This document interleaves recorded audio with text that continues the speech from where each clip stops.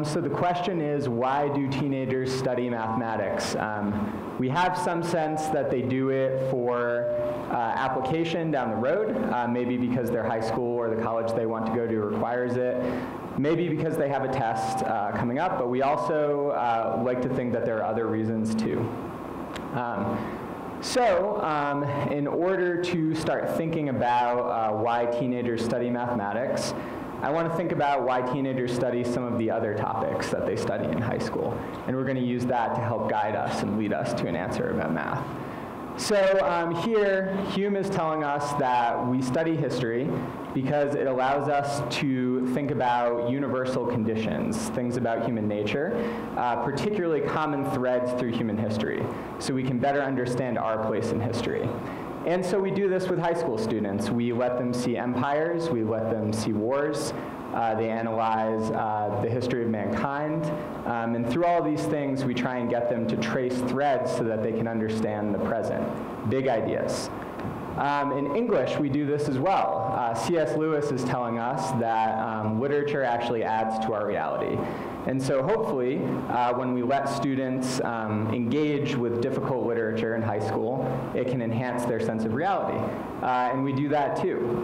We let students read things that are incredibly complex, that deal with issues that might be beyond their years, that might seem really challenging for them to engage with. Science. So science allows us to figure out how the world works around us, and it gives students tools for interpreting and understanding that world. So the goal of science for students is that they can use these laws to interpret the world around them. They can understand where we came from. They can understand what's happening to our world. And they can understand the laws that govern our physical world as well. Big ideas. So to math. We're here to George Cantor, and he says the essence of mathematics lies in its freedom. I think what this is getting at is that math can be a language to describe other things, but it can also be a language in and of itself that possesses beauty and significance. When I look at these topics, all of them very important, things that students need to know, I'm not entirely sure that I see the freedom. And I'm not entirely sure that I see the big picture and the beauty. So we're going to take 2 slides for everyone to reflect. Are these the things that you personally think about when you consider the freedom, beauty, and power of mathematics?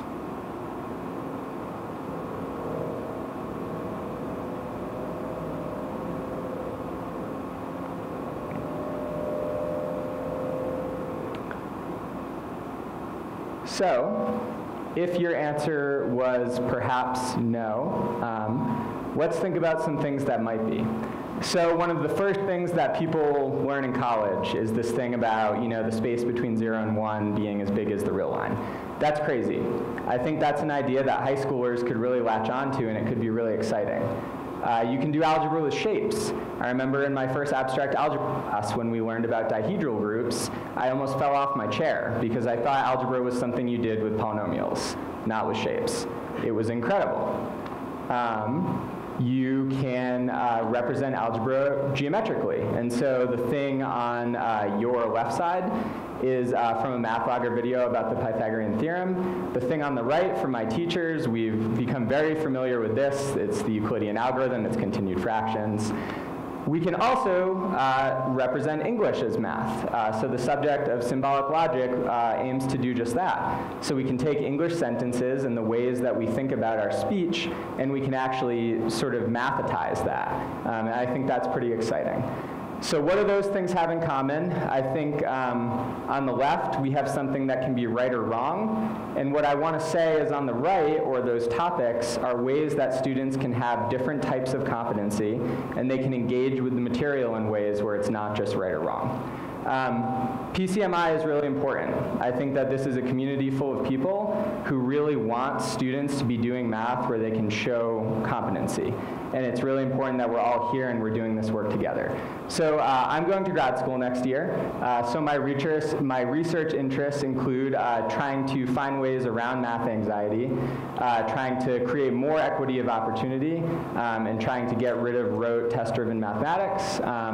My positive research interests are are open-ended questions, connections between essay and proofwriting, bringing deeper concepts from these subjects into the high school curriculum, and also pruning unnecessary and irrelevant topics along the way.